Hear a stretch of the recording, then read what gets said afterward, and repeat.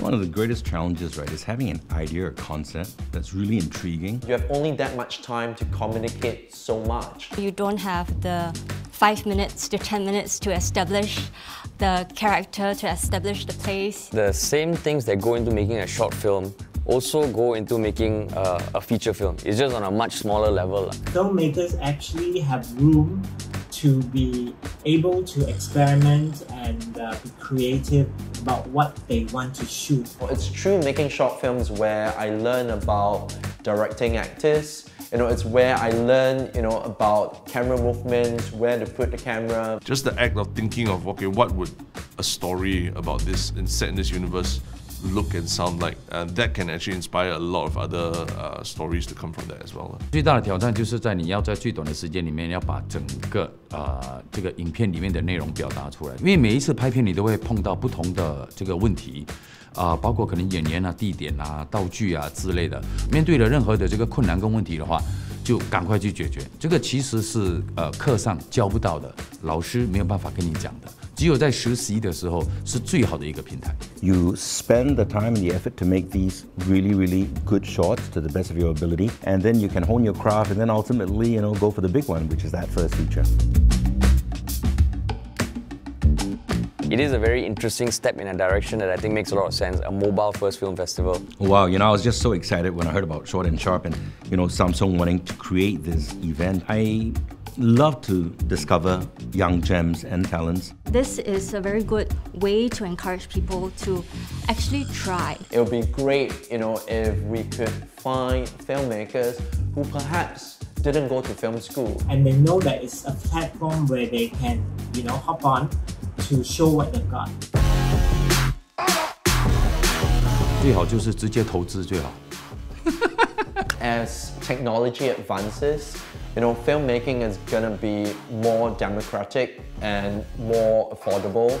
And I think this is where Samsung can come into the picture. Samsung is leading the way, and it's just wonderful. And I hope also that eventually, as this thing carries on to grow, I started off doing short films for the Singapore International Film Festival, and it'd be so nice now that you have this other platform to discover young talent. If everybody puts their effort into helping to push the message out there, we can actually get the word out to the rest of the world about the talent that we have here as well. Filming in low light. Some traditional cameras themselves can't accommodate low light filming, but the Samsung phone is pretty awesome in low light. Breaking the fourth wall is a very common thing in films also. So I think this vlogger mode actually does allow you to explore these kind of different concepts.